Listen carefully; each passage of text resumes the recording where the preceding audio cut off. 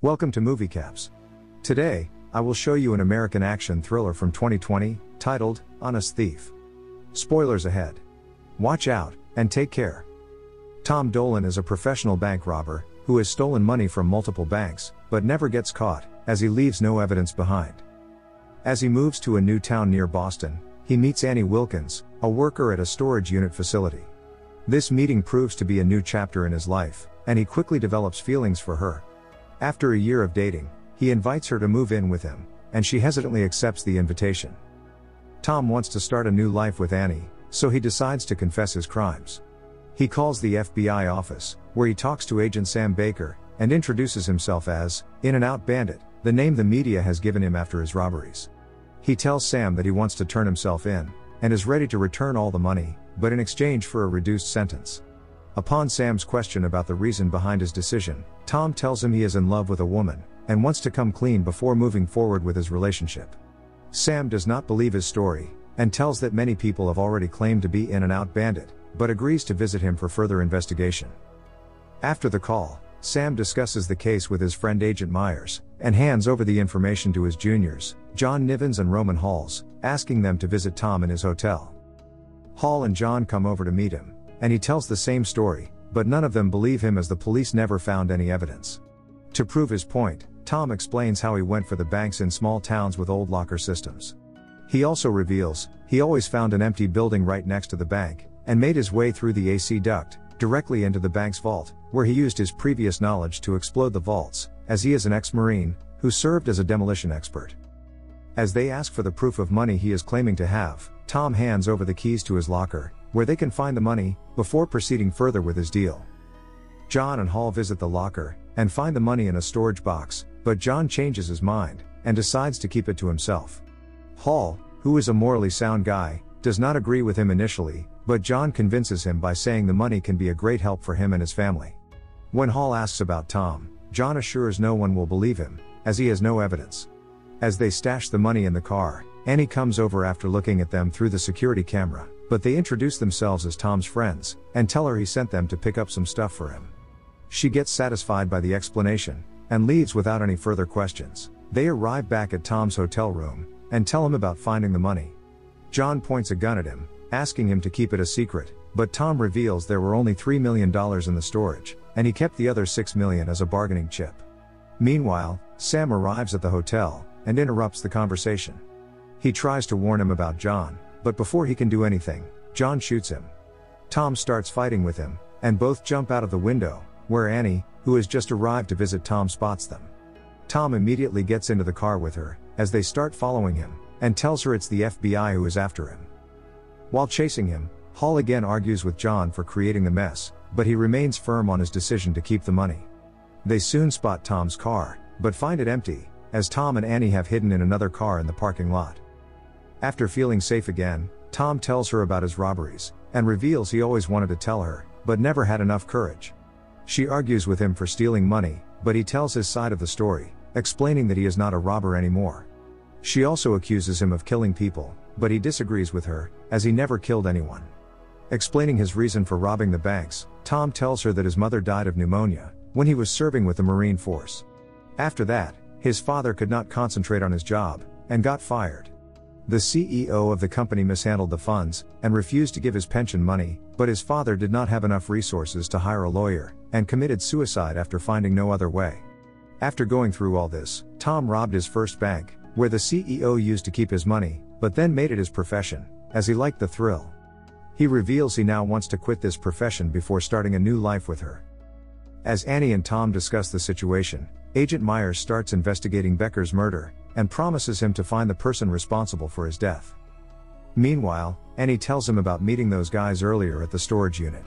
He tells her they killed their fellow agent, but he is sure they will accuse him of his murder, and no one in the FBI would believe him, as they won't go against their own agents. Myers interrogates John and Hall, but they tell him it's Tom who killed Becker, and then ran off with a woman.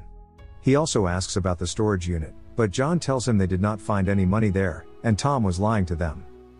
Knowing the agents will keep coming after him, Tom asks Annie to leave the city, and stay in a hotel until this is all over.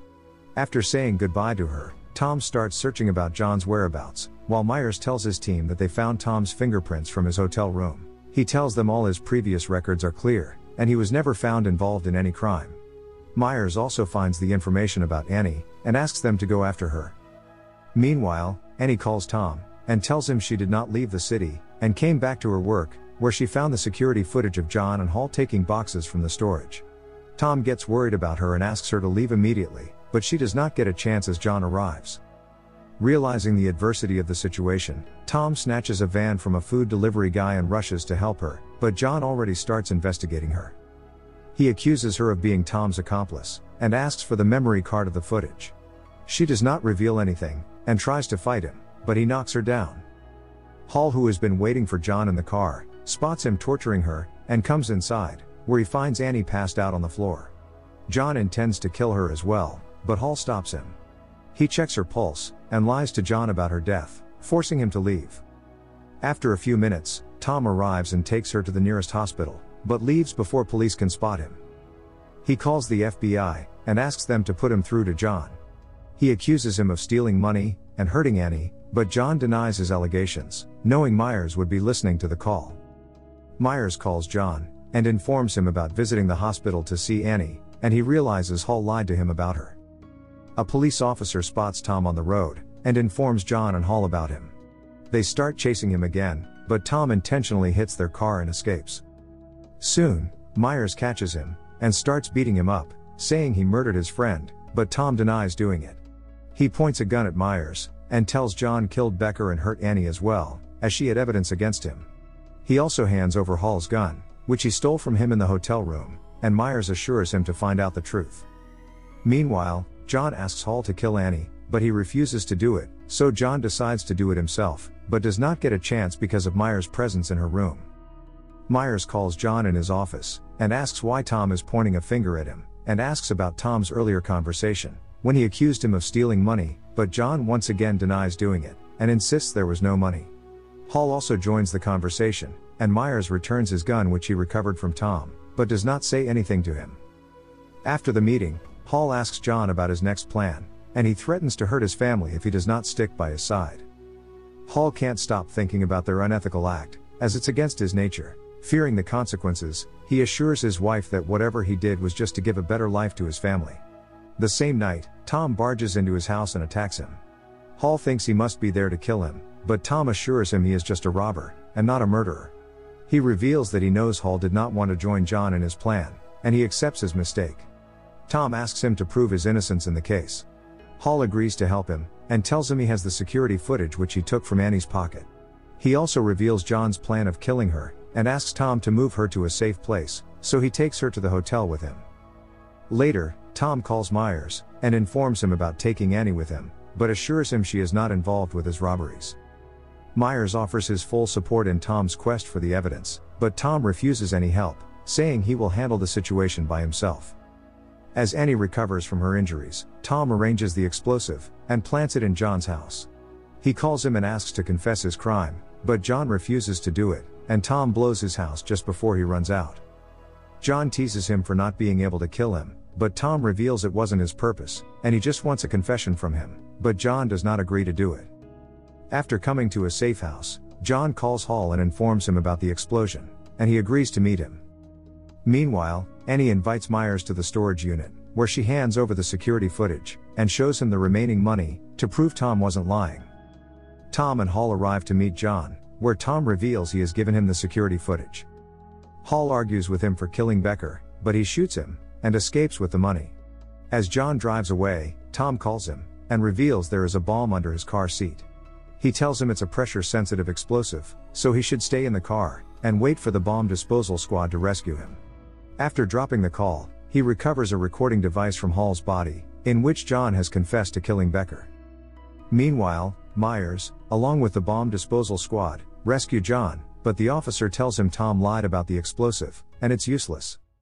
Myers orders his team to arrest him, and recovers the money from his car, realizing that Tom was telling the truth. After arriving back at his office, he also receives a recording device that proves Tom's innocence in the case. Soon, Myers goes to meet Annie, and Tom shows up, and turns himself in as his end of the deal. The end. Thank you for watching. Subscribe if you'd like to see more videos like this.